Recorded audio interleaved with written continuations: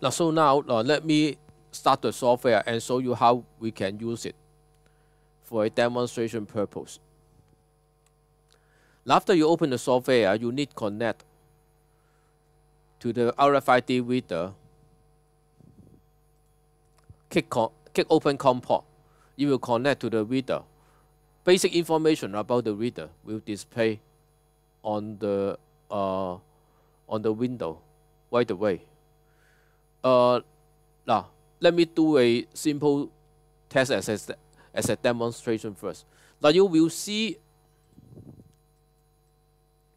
inside the software there are a lot of features, a lot of fields, a lot of information.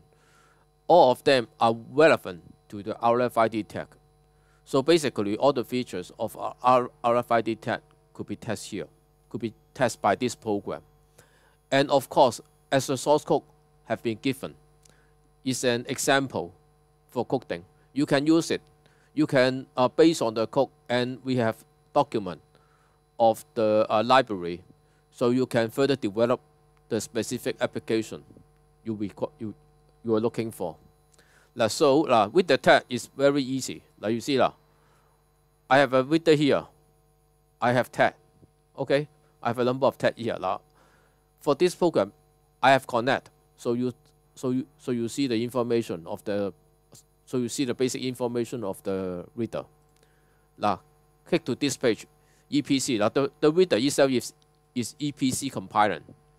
So basically, the most basic information you need to retrieve from a RFID reader is the EPC number. Okay, so to read the number, we click QV test first. So now the reader is ready to read tag. You know, when you read tag, you need to put the tag on the reader, right?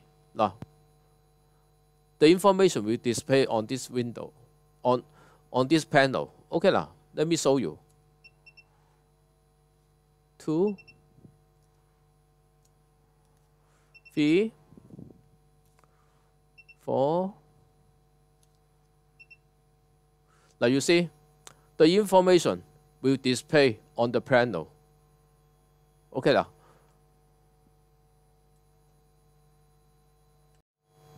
Now next thing we can do with the RFID tag is that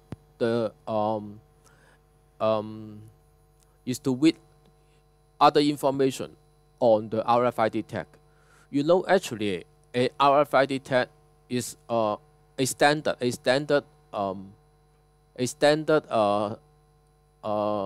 structure of a RFID UHF tag. Is it has 4 memory bank. They are EPC number, TID, user band, and a reserve band. So I have shown you. I have demonstrated reading the EPC number. Now this software can also be used to read TID. Now what is TID? TID is a built-in identification number of any RFID tag. This TID number cannot be changed. It's burnt on the chip in factory. So but EPC number not. You can use universal EPC number from GS1, or you can use any number as your EPC number. But if you are using your EPC number, your application can also use internally. If you want your application to be portable, like your EPC number is universal, then what you need to use is to use a universal EPC number approved by the International Standard Organization, that is GS1. So let me go back to this TID. If you want with the TID of an RFID tag, it's easy. Do you see below QV tag there is a checkbox TID? When you check this TID box, and then you click QV tag, the reader now is ready for reading again. Now we put the tag on the reader. Do you see the number?